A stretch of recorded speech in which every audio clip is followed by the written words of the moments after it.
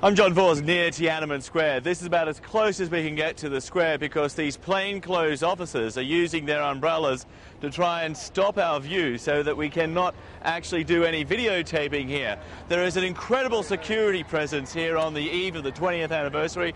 There are so many police and soldiers. These plainclothes, are you rolling? These plainclothes officials are using these umbrellas here to block our view whenever we try and do any videotaping anywhere near the square. They also are carrying these walkie-talkies right there. That gentleman has a walkie-talkie, so does this other gentleman here. Authorities are also rounding up dissidents. Many, they say, according to some reports, in fact, have been sent out of town. Others have been detained. University students, too, have also been warned to watch what they say, and there is also heavy security around many of the schools at some of the bigger campuses here in Beijing. And right now, as you can see, these officials continually blocking our view to try and stop us from filing any kind of report from Tiananmen Square.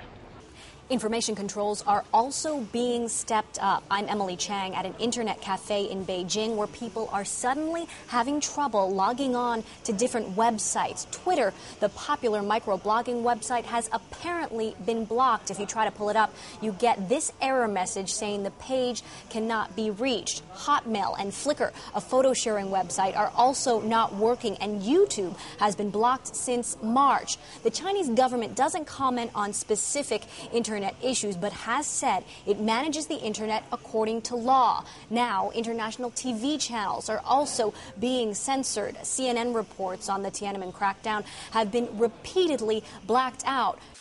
Well, Thursday marks the 20th anniversary of the Tiananmen Square.